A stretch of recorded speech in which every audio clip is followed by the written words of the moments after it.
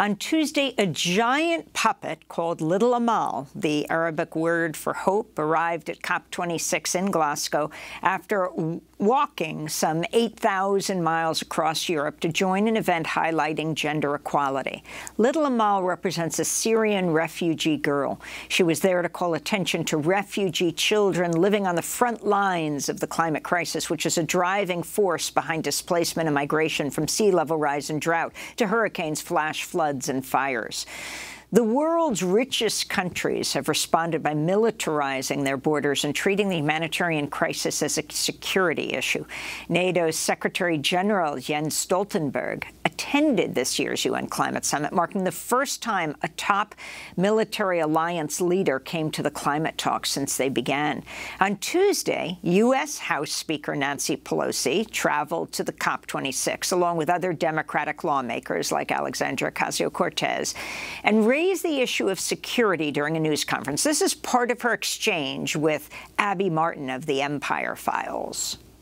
Speaker Pelosi, you just presided over a large increase in the Pentagon budget. This Pentagon budget is already massive. The Pentagon is a larger polluter than 140 countries combined. How can we seriously talk about net zero if there is this bipartisan consensus to constantly expand this large contributor to climate change? National security advisors all tell us that the climate crisis is a national security matter. It is, of course, a health matter for our children, the water they drink, the air they breathe, etc.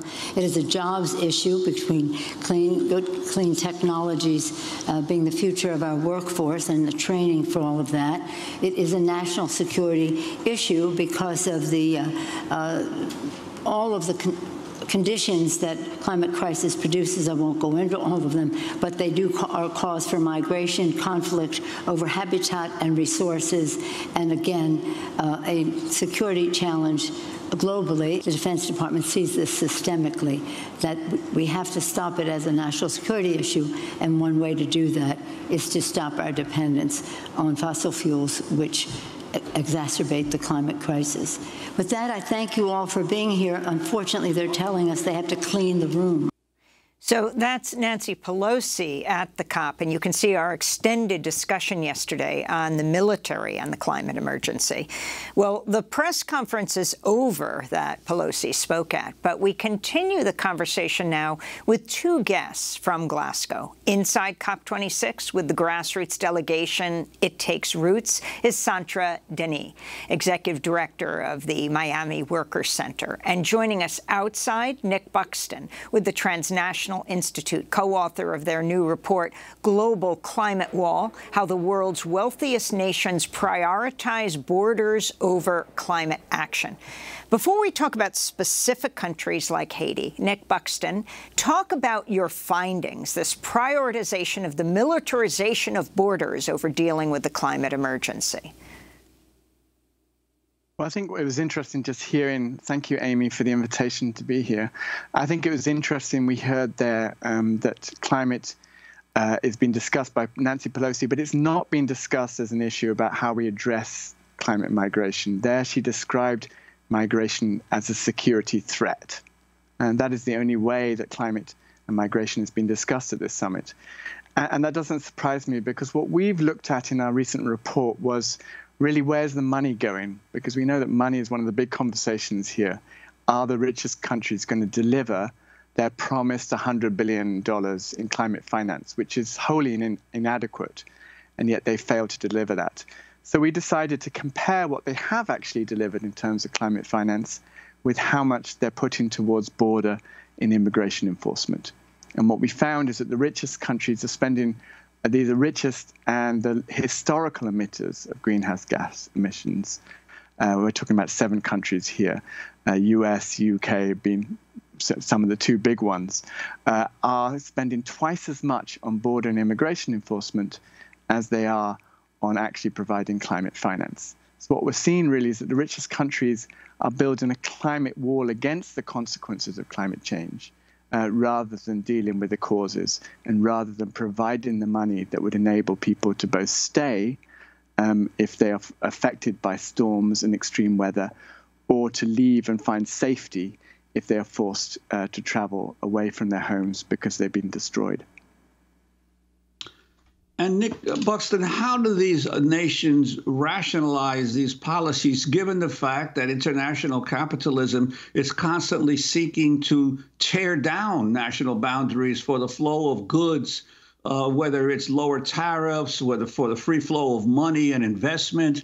So how can they justify erecting walls against migrants while at the same time tearing down walls for capital? Well, I mean, that's really clearly part of this whole COP, and when we see it here, that it's unfolding that the climate negotiations are really about how to provide business freedom, and at the same time, that depends on the control and the exploitation of labor, the border has become a front line for this. So if we are to have corporations moving freely, if oil is to continue to extract, no matter of the costs, then we are going to have consequences. And so those consequences be controlled. And of course, behind this is the whole industry.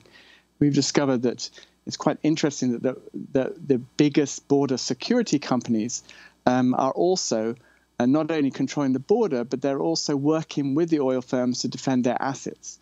So what we really see here is that security, freedom of capital, and the chance to exploit and to make profits also depends on the control of borders and of vulnerable peoples. And there's a whole industry now that is profiting from the consequences of climate change, not just the oil industry, which of course has a business model which is based on wrecking the planet, but there's also now an increasing industry arising who also benefit from more and more grave consequences, a military and a border security industry that is expected to be worth $65 billion. That's a gross underestimate. It's just part of their industry by 2025. But it's an industry that is really profiting from this climate crisis. And how are some of the major fossil fuel companies, Chevron, Exxon, Mobil, are they also involved in border militarization? They're not directly involved, but like I said, they contract the services of these border security companies. So, for example, ExxonMobil works with L3 Harris. Now, L3 Harris is one of the major U.S. border contractors that's involved on the border and the U.S.-Mexico border. Now, they also work with ExxonMobil to provide what's called maritime domain awareness, essentially controlling the area of the Niger Delta, where we know huge amounts of pollution have happened, and communities there have been fighting for a long time to both end the extraction that's destroying their life and that is destroying our planet. Now ExxonMobil is using a border security and an arms firm to do it. So there are very strong ties between these two industries. Another key example is BP is working with Palantir, and there's big campaigns in the US right now about Palantir because it's very much involved in ICE, in surveillance operations of migrants in the US. Well, it also provides real-time drilling data to BP. So these industries are very much tied, and they even share corporate executives. So we found that Chevron has the former CEO of both Lockheed Martin and Northrop Grumman on its board. So there's a lot of indirect ties. Like I said, they're both industries that can profit from a climate crisis. Let's bring Santra Denis into this conversation. Nick is outside the COP in Glasgow, though, and Santra, you're inside the UN Climate Summit in Glasgow, just in front of that revolving globe.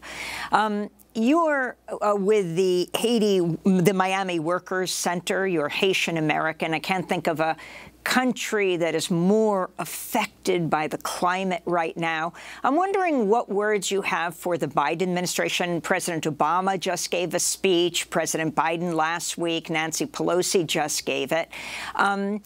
what message you have for the Biden administration about what should be happening when it comes to, would you describe Haitians as climate refugees, and talk about what asylum seekers in Miami, where you're from, what they're fleeing? Absolutely, and again, thank you for having me. For sure, just a few months ago, we saw 17,000 Haitians and people, Black folks from Africa, in Texas at the U.S.-Mexico border, really being denied their human rights, not even given a chance, majority of them, to even ask for asylum, which is a right of theirs. And in turn, what we saw was, again, an increased border patrol, folks really being rounded up, horses, and, what we would say whips. And that was the response when people from Haiti were fleeing the 2010, 2021 now earthquake that just happened. We've seen homes decimated, increased heat.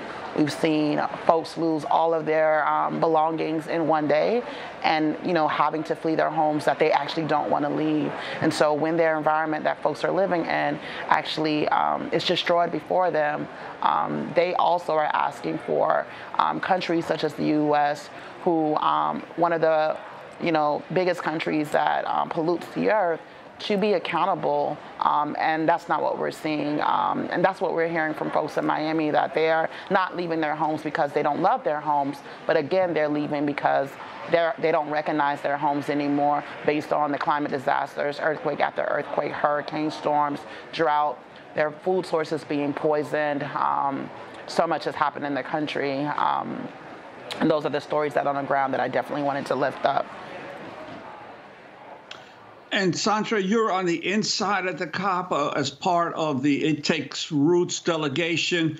What are you focusing on in the meetings, and what's been the reaction of the national delegations or delegates that you've been able to talk to?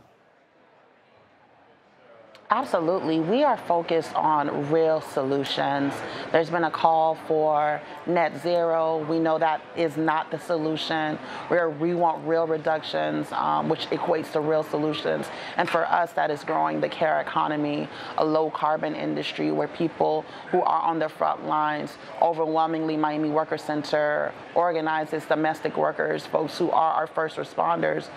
We believe that instead of investing in more border patrol, what we should be investing in is in the people in these industries that are low carbon, but also are the first folks to respond when there is a climate disaster. That's what we're lifting up. We'll continue to lift that up and really tell the stories of the folks who are on the front lines, who are the first impacted and worst impacted. This net zero that folks are talking about doesn't work for us. 2030, 2040, we don't have that much time, because people from Haiti, people in Miami, people in coastal cities are experiencing the impact of climate change right now and have been experiencing it for quite some time now. Santra Denis, we want to thank you for being with us with the Miami Workers Center and the It Takes Roots delegation at the COP26 UN Climate Summit in Glasgow. Nick Buxton with Transnational Institute. We'll link to your report, Global Climate Wall. Next up, we'll speak to the famed Indian writer Amitav Ghosh, author of the new book, The Nutmeg's Curse, Parables for a Planet in Crisis. Stay with us.